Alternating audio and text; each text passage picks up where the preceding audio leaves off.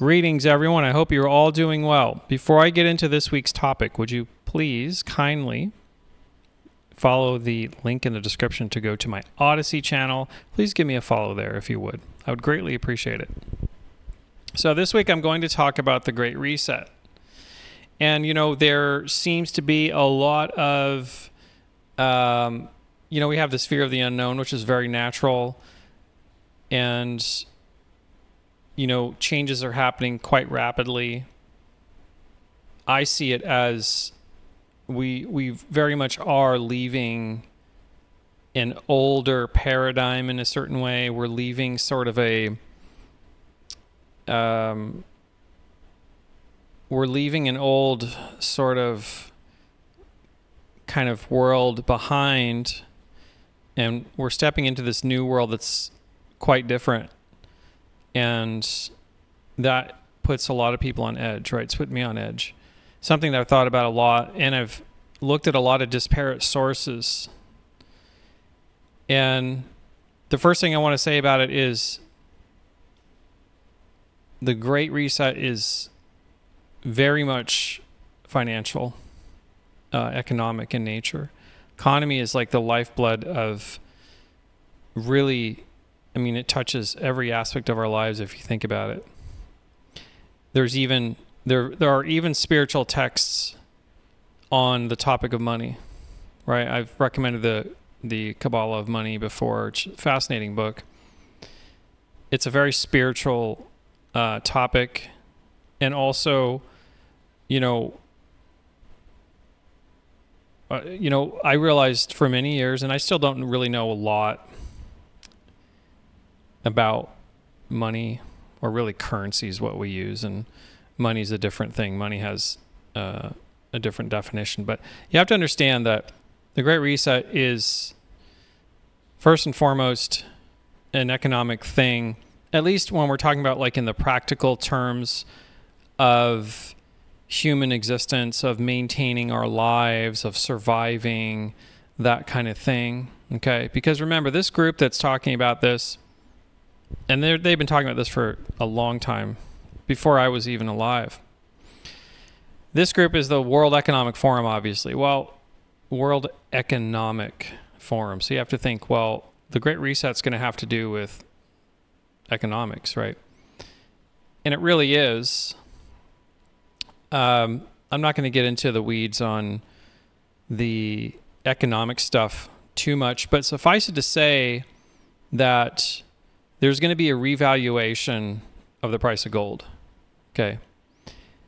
And if you watch my companion series to Chris Duane's amazing work that he did in 2015, The Greatest Truth Never Told, which is on Odyssey, you really should watch that.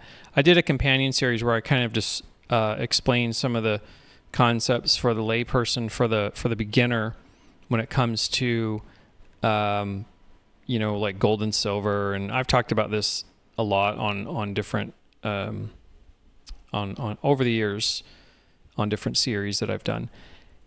And essentially, there's this, well, first of all, you have to understand something with money. Money's kind of like this central hub of energy that we all kind of draw from in order to just sustain the basics for our lives, okay? Money's been around for thousands and thousands of years.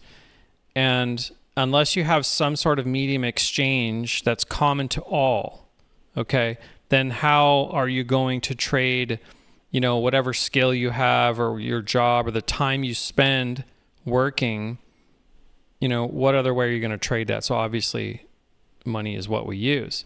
Now, we actually use currency. I'm not going to really get into that. There's a great series, I'll put a link in the description, on The Hidden Secrets of Money from Michael Maloney. That kind of gets into a lot of really interesting things about that. But just suffice it to say that is the main part, the main component of this Great Reset. Now, having said that, the spiritual element of this is almost the exact opposite. when we think about this great reset in a spiritual way, it's completely not physical. It doesn't have to do with the sustaining of our lives. Where am I going to, where I need to find, like these things that we have to worry about just to survive as a human being, right? How am I going to pay my bills? You need to have a job or have some sort of income.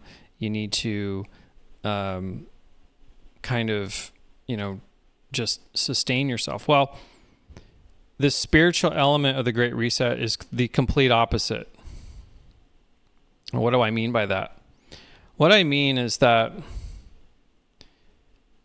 an emphasis, if we are always focused on the world, the physical, the world, the trappings of this reality, in the sense that if we're lulled into this, and it's very easy to do, and it's something that I get pulled into, we all do, but if we're focused on this is all there is, as far as like the physical world is all there is, and there's nothing else, okay, then we're going to suffer greatly, because that means that we're ignoring the metaphysical aspects that give rise to, or that precipitate the Great Reset. Okay, so what I'm saying is, so to prepare yourself physically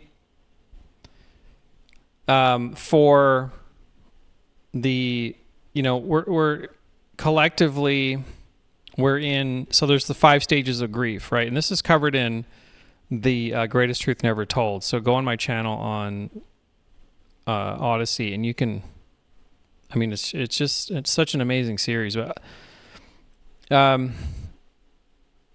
if you think about kind of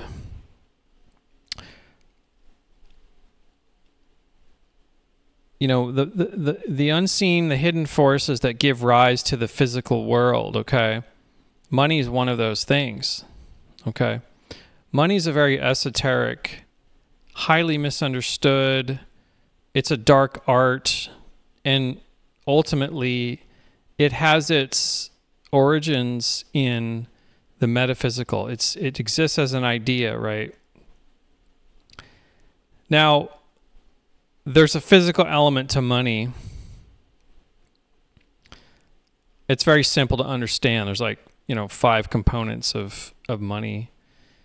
And one of those is that, and probably the most important aspect, is it has to be a store of value, but not just a store of value, but a stable value. Okay? Now, this isn't a perfect analogy, but think about this for a moment. Let's say you need a unit of measure, lengthwise, length, width, height, and you use that, you're using a certain unit of measure. And let's say we're talking about, meters and centimeters. And you're using that to build a house, okay? Well, or you're using that to build anything. You need to rely, you basically, the premise is that a meter is always going to be a meter, right? A centimeter is always going to be a centimeter. It's always going to be a unit of measure that's always going to be stable. That's always going to stay, and you can always count on it to not change. Because could you imagine, right? If you spec'd out a house, so you had the blueprints and then the units change. Well, that just doesn't make sense, does it? Well, we have that problem with our money, or I should say currency, because I'm talking about the United States, and the world has a huge problem because so much of the currencies of the world are pegged to the dollar. And yes, there's BRICS. I'm fully aware of that. Russia, Brazil, South Africa, India, right? Fully aware of that. And they are, creating a commodities-based system, which is counter to the circus coupons of just faith and credit and hopium that the US dollar and all of the other fiat currencies around the world, which is all of them just about, are some sort of fiat currency currently. But you have to understand that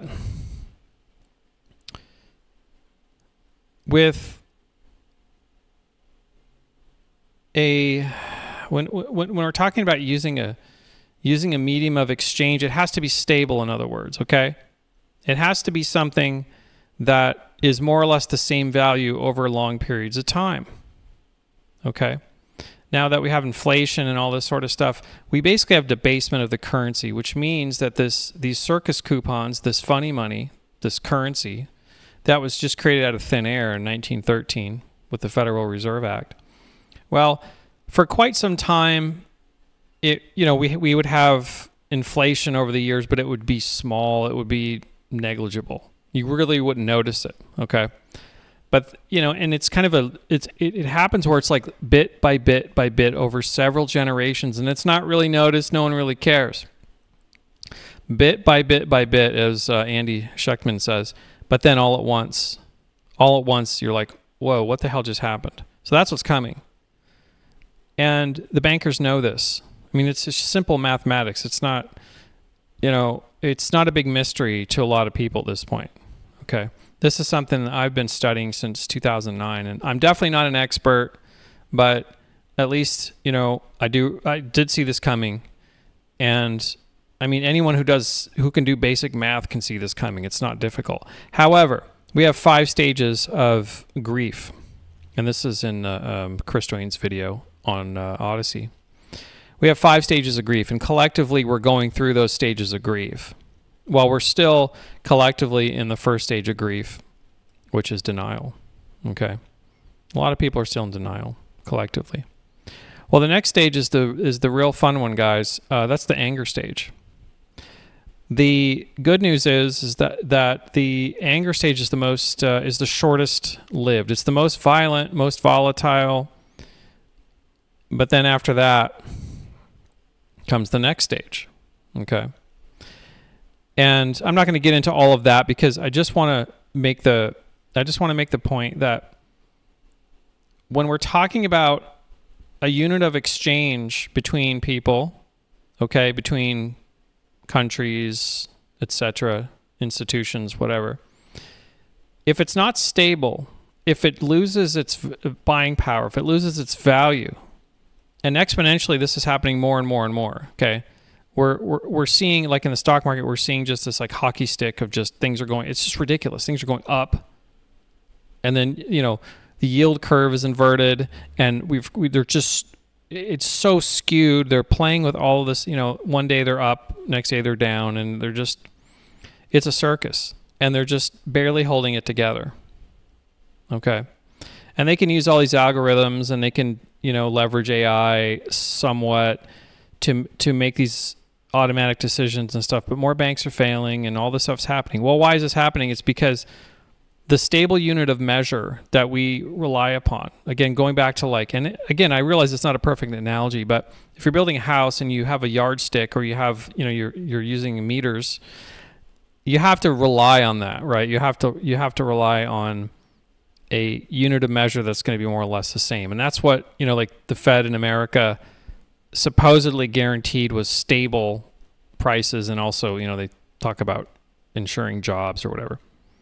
But we don't have that anymore, and that's rapidly going away. Now that's, the dollar's has lost 98% of its buying power. And, there's a couple of different ways this could go, but essentially, for all practical purposes, I mean, the U.S. government's in default. And I mean, if you tally up everything, including Social Security and Medicare and the national debt and all that stuff, we're at around 200 trillion. So even go to the U.S. debt clock and you'll see like 34 trillion, but that doesn't account for all the other things, the public entitlement programs and everything. $200 trillion. And you think, to most people here watching this video, they're probably like, well, that doesn't mean anything. They could just make it zero again and that'll be the great reset. But actually, like I said, the problem is that everything's getting really out of kilter because we don't have a standard unit. We don't have a stable currency. We don't have a stable or stable money. There is a difference. We don't have a stable unit of measure. And that's why gold has always been used. Silver has been a little more volatile, but gold has been used just simply because its value hasn't changed since the ancient Roman Empire. It just hasn't. And, you know, or at least I should say, it's changed so little that it's like negligible. Okay. So when you take a currency like the dollar, you have to peg it against something that is stable. And it stays stable for a time. And it was in America for a long time. I think the average price for an ounce of gold in America for a long time, probably 100 years, you may want to look this up, it was like $20, $20.67. Okay.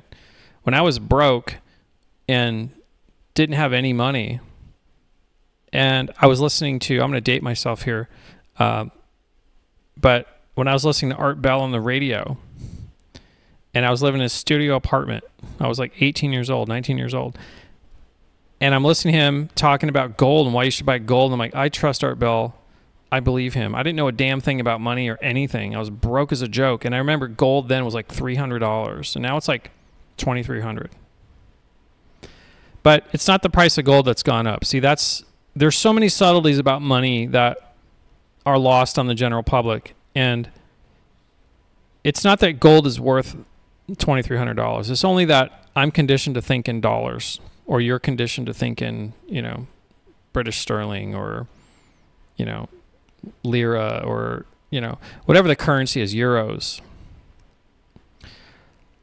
We're conditioned to think in, you know, to price something in a certain way. Well, that way of measuring price is just getting totally off kilter, because it's taking more and more circus coupons to buy the same thing. So it's not like a gallon of milk is actually worth more, or it costs more to produce, or it takes more time and effort. Actually, usually it's the opposite.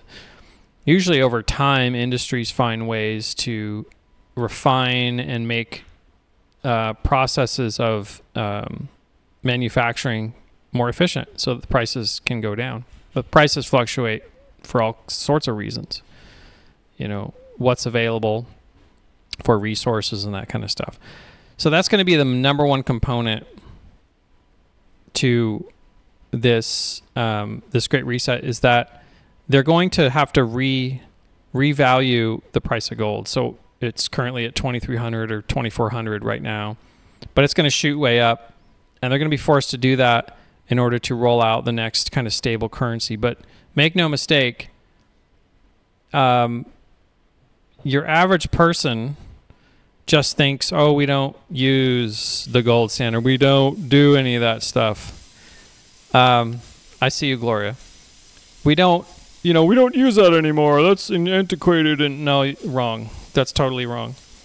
The international banks all have, for quite some time, gold was kind of low on the assets tier, but now it's back to a tier 1 asset as of like, I think it was like 3 or 4 years ago. And they're repatriating gold. Banks are repatriating gold like crazy, because that's part of the Great Reset, is that they're going to do this revaluation, and they're going to peg a new currency to gold, and then they're just going to start again. That's the Great Reset. So don't get confused. You know, just understand that a stable unit of measure, and you can't just invent it, because every time you invent a fiat currency like the US dollar or whatever, I mean, every fiat currency in history has always returned to zero without exception. And the dollar's not going to be an exception. I guarantee you. It's just not. It's just based on confidence and hopium right now. And confidence and hopium are pretty low. And so it's just a matter of time.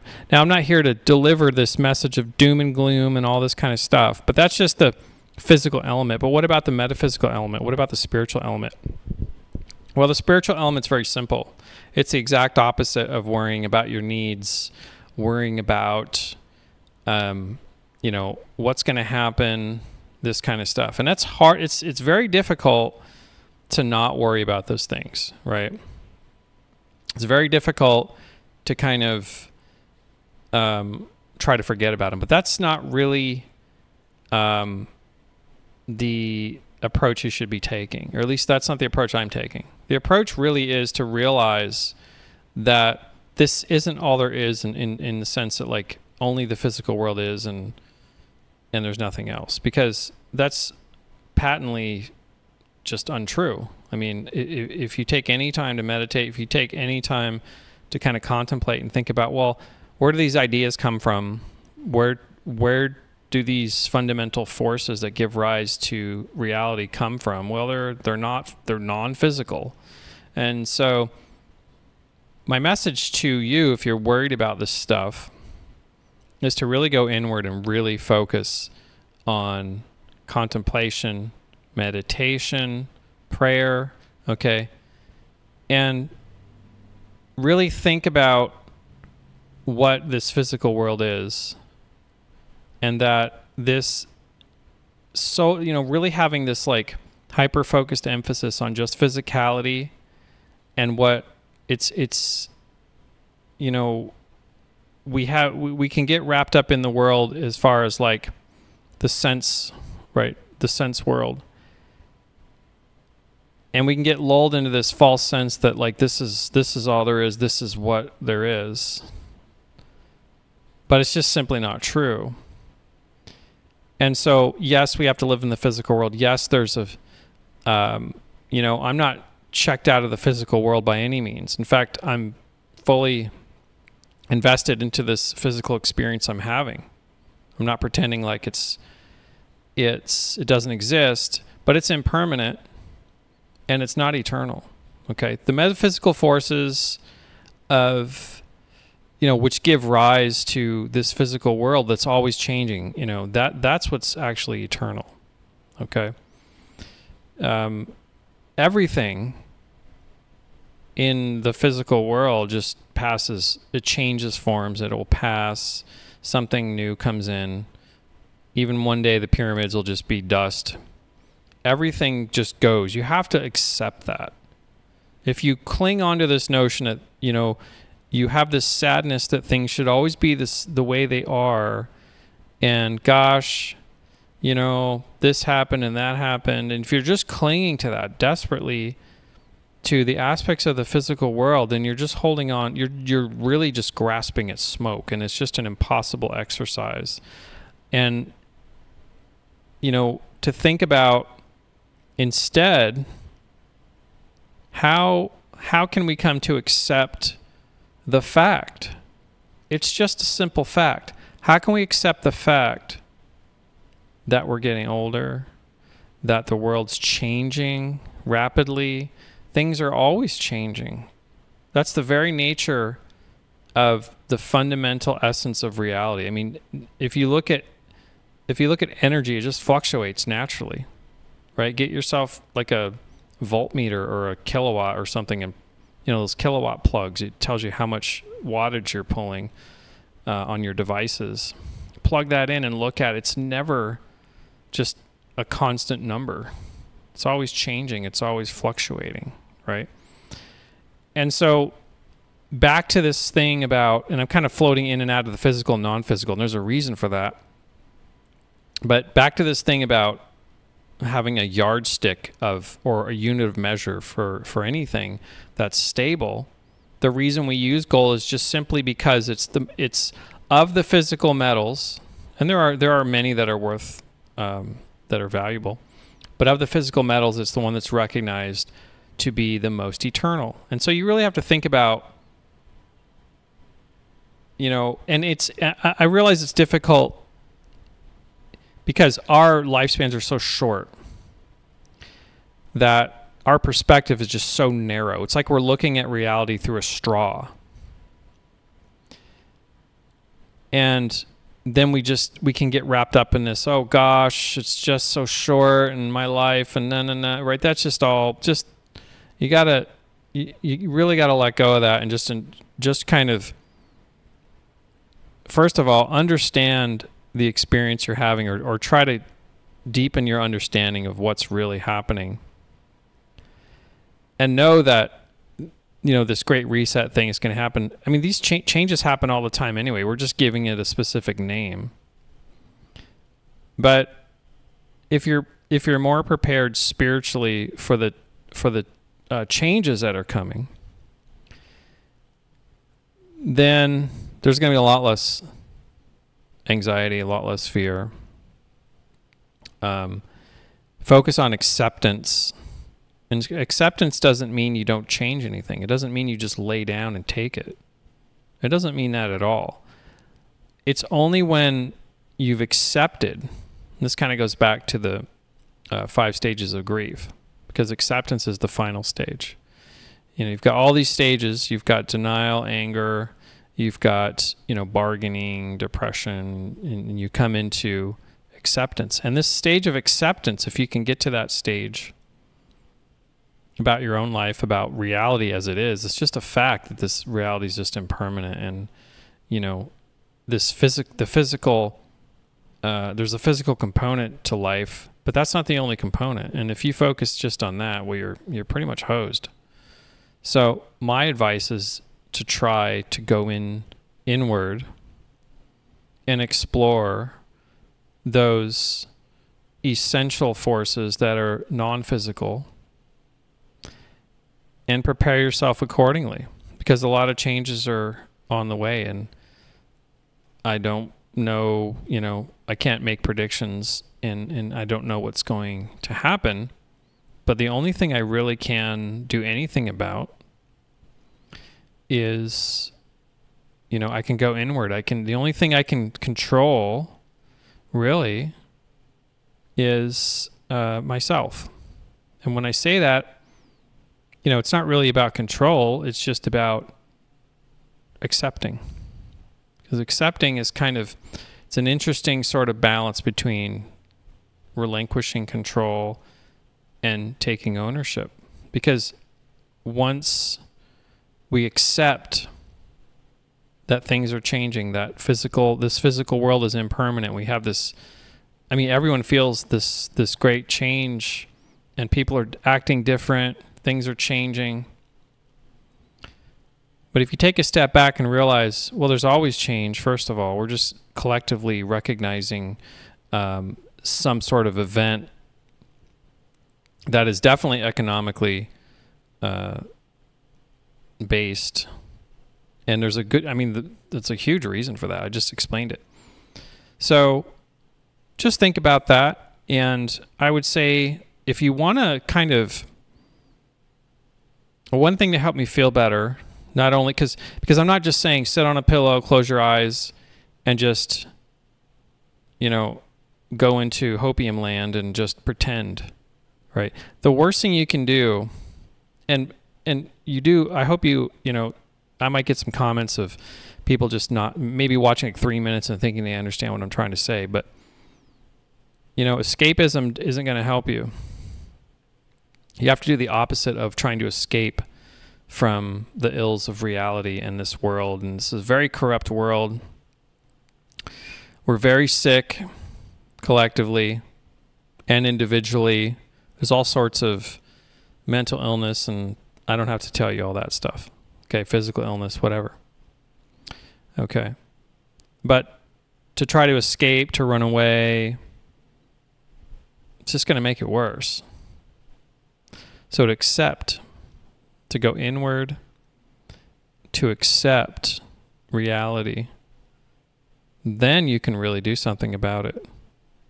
Okay, if we try to run away from reality, that doesn't help. If we really try to confront reality head on and sort of control, well, that doesn't work either. We already know that. And I think collectively people are realizing that there's a middle path, and it must be something that we do with ourselves, because you can't control others. You can't run away. You really can't. But you can accept. You can work on acceptance. And acceptance isn't something that you just decide intellectually and you're just, oh, I got it, I accept it. Right? There's a lot of, I encounter those people sometimes, religious people, a lot. that they found Jesus and they're on board and this kind of stuff. But I'm very skeptical, and I think maybe intellectually, and there's some, intellectually they're on board with it, or maybe they want to, they don't want to accept their fears, and they just kind of, I'll go along with it because I'm going to get, whatever. But you really got to accept it much deeper than just intellectually. You really have to become this sort of, you have to develop this sense, and it doesn't happen overnight. You don't make a decision. So if you're watching this and you're trying to decide, that's the wrong way. You're doing it wrong. But what you can do, little by little, right? It's a bit by bit by bit. Accept, go inward, meditate. Even if it feels like bullshit, make a habit out of it. Initially, it probably will to a lot of people that are very skeptical, that are just intellectual, and they're not kind of, embracing the intuition. They're not accepting. Because if you accept what's coming, if you can accept within yourself, then really what comes is something that is not as, it's just part of the impermanent world. So why should that be such a scary thing, right? We're all going to have these times and these moments. I'm not saying this is the way to like completely shield yourself and never feel any pain ever, and you're never going to have difficulty, and you're never going to have anxiety or fear or whatever, but it's going to help tremendously, I'm saying. So it's going to help. It's helped me quite a lot. So this is just something I'm sharing with you guys. So hopefully that helps. Well, have yourself, and I know this was kind of like, me being an intuitive and looking at disparate sources, and they kind of swirl around, and then I bleh. Hopefully there's something there that makes sense to you. And I realize this one's kind of a long one, but hey, that's just how it goes. If you have any questions, comments, etc., would love to read them. Please follow my Odyssey. Anyway, have yourself a wonderful, wonderful week, and I'll see you next time.